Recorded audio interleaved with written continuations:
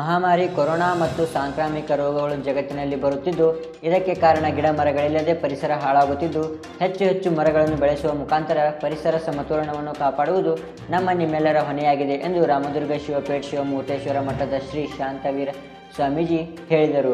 ಅವರು ಸಮೀಪದ ಶಿವಪೇಟ್ ಗ್ರಾಮದ ರಾಷ್ಟ್ರೀಯ ಸ್ವಯಂ ಸೇವಕ ಸಂಘದ ಸ್ವಯಂ ಸೇವಕರು ವಿಶ್ವ ಪರಿಸರ ದಿನದ ಅಂಗವಾಗಿ ಹಮ್ಮಿಕೊಂಡ ಸಸಿ ನಡೆಸುವ ಕಾರ್ಯಕ್ರಮದಲ್ಲಿ ಆಶೀರ್ವಚನ ನೀಡಿದರು.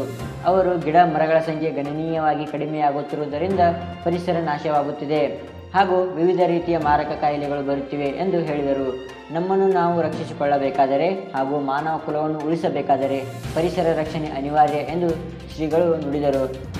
ಸರ್ಕಾರಿ ಪದವಿ ಪೂರ್ವ ಕಾಲೇಜಿನ ಪ್ರಾಚಾರ್ಯ ಬಸವರಾಜ್ ಕೋಷ್ಟಿ ಮುಖ್ಯ ಅತಿಥಿಗಳಾಗಿ ಮಾತನಾಡಿ, ಮನೆಗೊಂದು ಮಗುವಿಗೊಂದು ಮರ ನೆಟ್ಟು ಪರಿಸರವನ್ನು ಉಳಿಸಬೇಕೆಂದು ತಿಳಿಸಿದ ಅವರು, ಒಂದು ಮರ 100 ಜನರಿಗಾಗುವಷ್ಟು ಆಮ್ಲಜನಕವನ್ನು ನೀಡುತ್ತದೆ.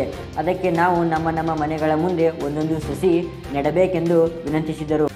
ಶಿವಪೇಟ್ ಮಹಾಲಿಂಗೇಶ್ವರ ಮಠ, ಸುರೇಬಾನ್ ಸರ್ಕಾರಿ ಪದವಿ ಪೂರ್ವ ಕಾಲೇಜ್, ಶಂಕರಲಿಂಗ ದೇವಸ್ಥಾನ, ಮಾರುತೇಶ್ವರ ದೇವಸ್ಥಾನ, ಉಪಗ್ರಾಮ ಪಂಚಾಯತ್ ಆವರಣ ಸೇರಿದಂತೆ ಶಿವಪೇಟ್ ಗ್ರಾಮದ ಪ್ರಮುಖ ಬೀದಿಗಳಲ್ಲಿ 50 ಸಸಿಗಳನ್ನು ನೆಡಲಾಯಿತು.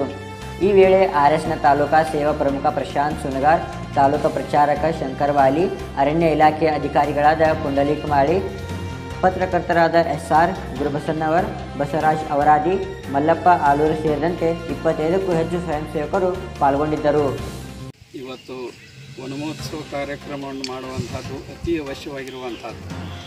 ಯಾಕಂದ್ರೆ ಈ ಪರಿಸರ,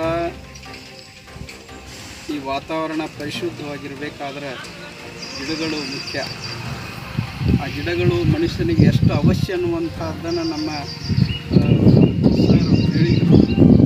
ಬಹಳ ಅಮೂಲ್ಯವಾಗಿರ್ತಕ್ಕಂಥ ಮಾತುಗಳನ್ನು ಹೇಳಿದರು. ಸಾಲು ಮರದ ತಿಮ್ಮಕ್ಕನ ಹೆಸರನ್ನು ನೀವೆಲ್ಲ ಕೇಳಿದ್ದೀರಿ.